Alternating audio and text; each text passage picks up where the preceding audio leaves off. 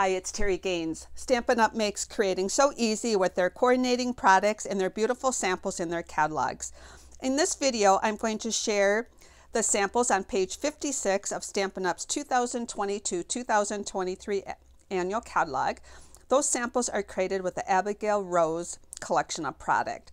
These samples are absolutely beautiful. And if you would like to duplicate these samples, I have made that easier to do by creating a PDF you can download that will give you the different layer dimensions and all the details on how you could duplicate these. If you want to duplicate them with the Stampin' Up! Colors and the product they use, on my blog post I have a PDF you can download that Stampin' Up! Has created that shares all the recipes for all the samples in the annual catalog.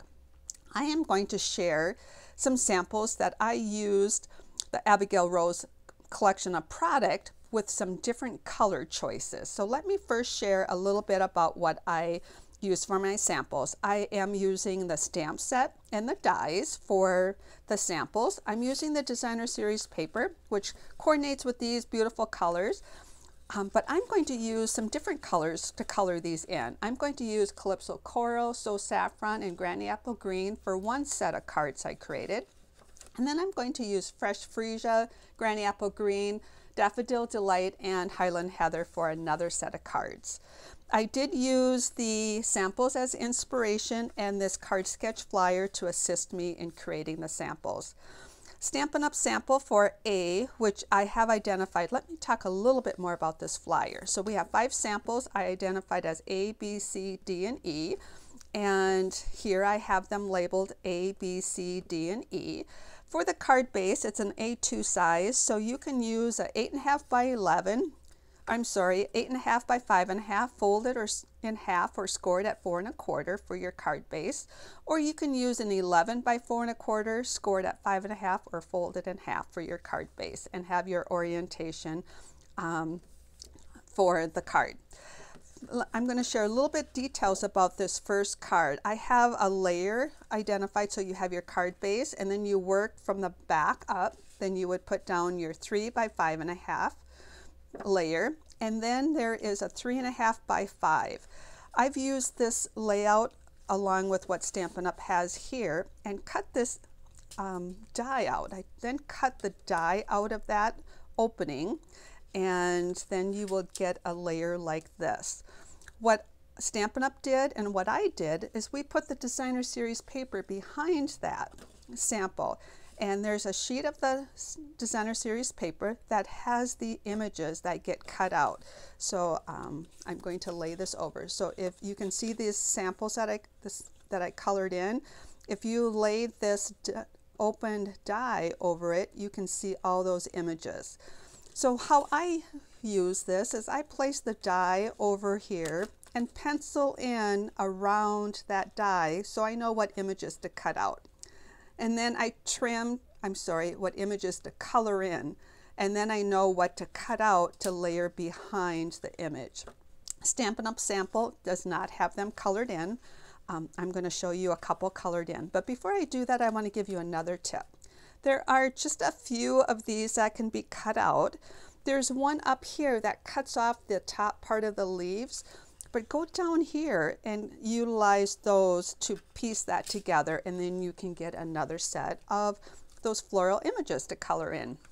So I'm going to bring my samples in, and here's the samples that I created. I did run this layer through the time-worn type 3D folder after I cut it out. And on this set I have the coral, and here I have the Fresh Freesia. You can see I used the basic black behind here and the coral here. This one layered behind, I have Stampin' Up! Has some of the ribbon. I put some different color ribbon here, and here I have a piece of cardstock. I do want to share that some of my cards I utilize a new set of dies in the annual catalog. They are called the deckled rectangle dies. And some of these, for example, this one will cut out, I used to cut out that layer. So as I may have mentioned, you can add as many layers, but you can also change the layer size. So this is my samples, my inspiration for card A. on using those two colors. For card B, we have this one, Stampin' Up stamped their card front, a layer with the stamp set. So for my Fresh Freesia one, that's what I did also. I added an extra layer of the basic black. I did use the element that Stampin' Up has on theirs, and I did add an extra layer behind my sentiment. I just colored in the images on the detail part just to give it a different look. For this other sample I have, I used designer series paper and fussy cut around it and layered it onto the Very Vanilla. Because it's a very vanilla colored designer series paper, it camouflages any of your imperfections for fussy cutting, which I love that it camouflages those. But I chose not to use the entire layer as designer series paper because I wanted to cut the rest of these out and utilize them for other projects. So this just shows you how I improvised and just used it for inspiration. So those are my samples for B. For C, the card sketch flyer has the dimensions. This layer is slanted. This ribbon is 7/8 of an inch wide, so I identified that as being a 7/8 inch strip of cardstock or a piece that you can cut on an angle. So for both of my samples, I used the cardstock instead of the ribbon, and I cut that on a slant.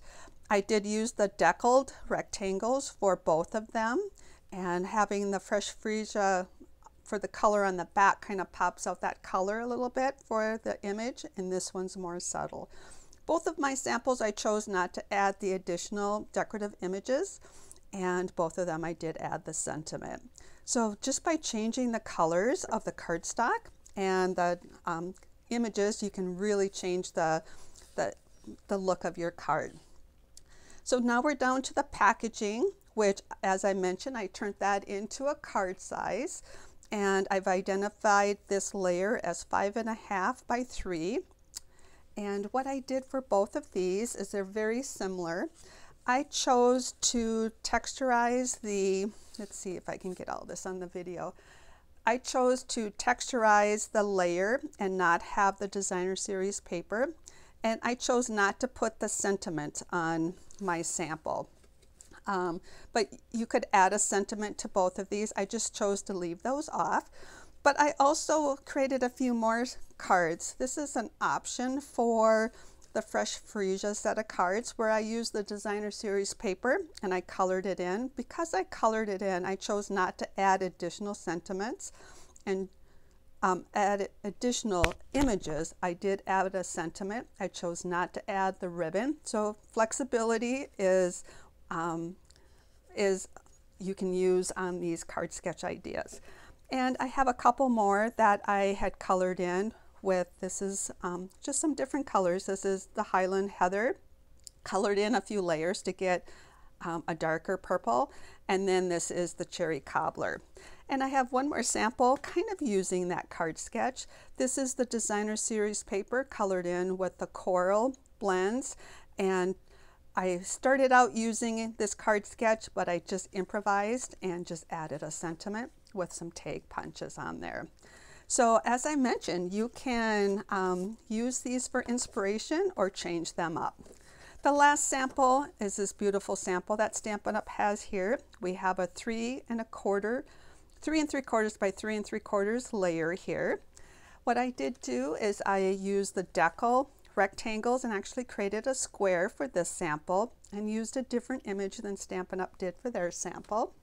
And on this one, I used the Fresh Freesia for my card base, and I used a different image that I colored in. And you can really change the look of your cards by changing the colors. So I hope you found inspiration with this video and know that you can use the samples that Stampin' Up has, the beautiful samples, as inspiration and utilize the colors that you would like.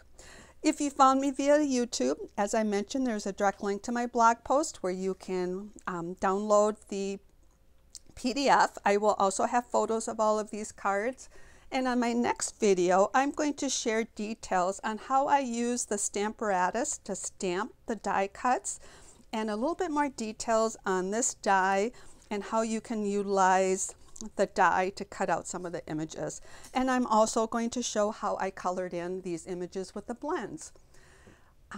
I would love to have you subscribe to my YouTube channel. Click the red box under the video, then select the red bell to be notified when I upload a new video.